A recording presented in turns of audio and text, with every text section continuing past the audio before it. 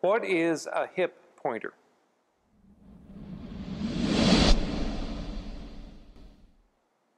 A hip pointer is an injury that happens when soft tissue is crushed between a hard object and the iliac crest or hip bone.